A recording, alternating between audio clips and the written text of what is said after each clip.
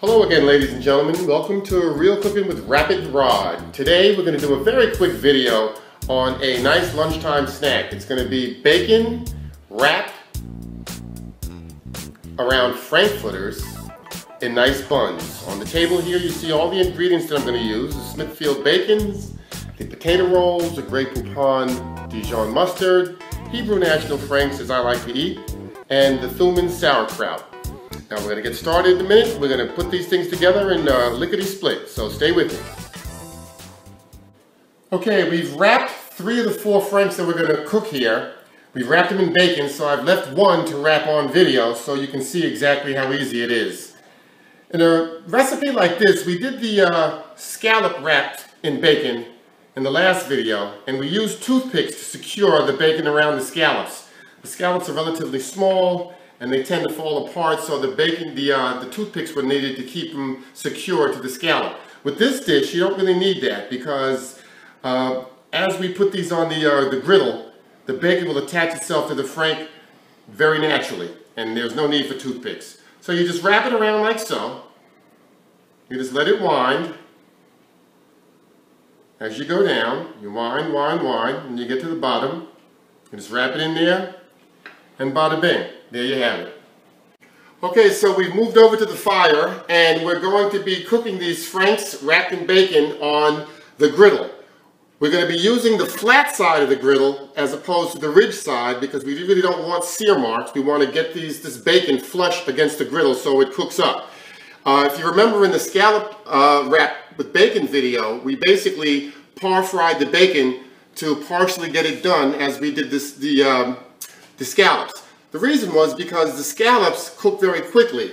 This bacon will get a chance to cook inside and out as the franks cook because it's a little bit of a thicker meat and takes a little bit more time to cook. I also have my trusty bacon press here, and that's going to make sure that the dogs stay down on the grill and cook evenly at a very even temperature. So we're just going to throw on the fire now, and we're going to go from there.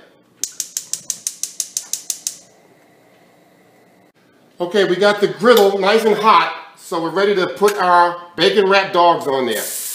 And you hear that sizzle, that always lets you know that the griddle is ready. Very simple, ladies and gentlemen. We just put it flush down on the griddle like so, one next to the other. No need to even separate them as we normally do. And just put the press on top of it. And we'll get back to this shortly when these things are beginning to cook. Show you how that looks. Okay, so the franks are doing real good. We've got the press on them, just to give you a look, see what they look like as they're cooking. And they'll come along. The bacon's going to get done both on the in and outside, and the frank will also be cooked. So we're going to keep these on the grill for a little bit longer and let them get a little bit more done. And I've taken a little bit of the sauerkraut out, and we're going to warm that up in the microwave just for a couple of seconds, just to warm up the kraut, and we put on the hot dogs and finish off the meal. Okay, these boys should be just about ready. We're going to throw the flame off, take a peek at them. Yes, sir.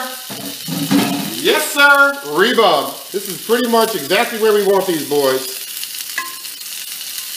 Right? You got the crispy char on the outside of the bacon. You know that frank is done on the inside. So we're going to take these off, let them drain a little bit on the napkin before we set them up in the hot dog buns.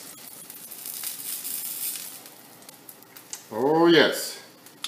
And believe me, these are going to taste every bit as good as they look, and I hope they look good. Okay, so here we are now. The dogs have had a chance to dry off a little bit, and we're ready to load them up into the buns. So I'm going to do one for you. Basically all we do, we just take one dog, put it right in the hot dog, like so in a hot dog bun. Take a little of our Grey Poupon mustard here. I like a lot of mustard, so I generously smear it on, because I like to taste that mustard flavor. So, I do like a lot of mustard. I like to taste that Dijon twang. Now you can actually use Golden's mustard, brown mustard, or even yellow mustard, whatever you like. But basically, I want the Dijon mustard for that extra flavor. And you just throw a nice, generous helping of your kraut on top of these dogs. as much or as little as you like. You grab your favorite beverage, your favorite beer or soda pop. And that's basically what it looks like. And there you have it, ladies and gentlemen. You have your bacon-wrapped Franks with Dijon mustard and sauerkraut. I'm going to enjoy mine this afternoon with a nice cool Blue Moon White Belgian beer. This is a very quick, fun snack the kids will love, everybody will love. It's very tasty, and I suggest you guys try the recipe if you're ever in a quandary about what snack to make on the afternoon. Thank you guys for joining me in the video. And you know what's coming right now. Wait for it. Wait for it. I'm gonna grit, and grease. I'm gonna grit, and grease, baby.